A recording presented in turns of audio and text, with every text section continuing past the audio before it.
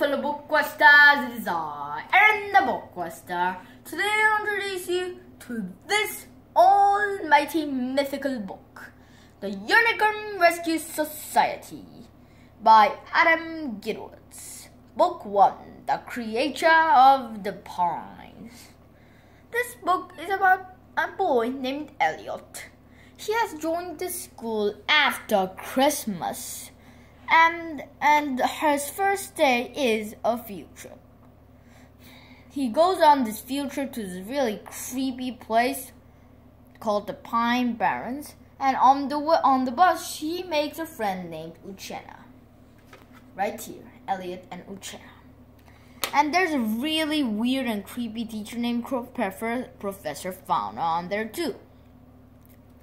And here it says, in the darkest shadows of New Jersey, there lurks a legendary monster that is fierce, hungry. Guess what next one is? Hey, you got it wrong. It says, obsessed with balloons. Ha! This book, yeah. And when the two finds a Jersey devil, a legendary monster, in the woods. It was stuck in pink ribbon like things, and it is trapped. So Uchenna and Elliot managed to rescue the poor Jersey devil. But soon enough, it ate their food, and soon enough it just began to follow them.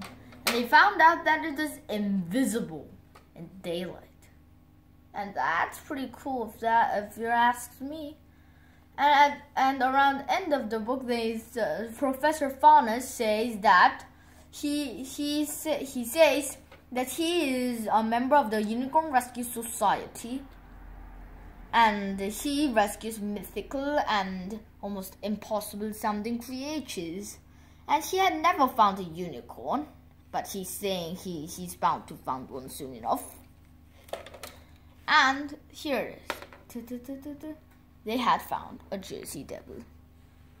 Not what he expected, but it's obsessed with balloons. And the Jersey devil was accidentally set loose in the city, and it goes in a greenhouse. And the greenhouse, there are two evil billionaire brother who wants really rare mythical creatures to capture. And Professor Fauna, Uchenna, and Elliot just managed to rescue the Jersey devil and join the Unicorn Rescue Society. And obviously, that's kind of boring. But apparently there is a second book and a third book that my parents won't buy me. And it's a pretty good book. You can't say no to a good Unicorn Society book when you're bored.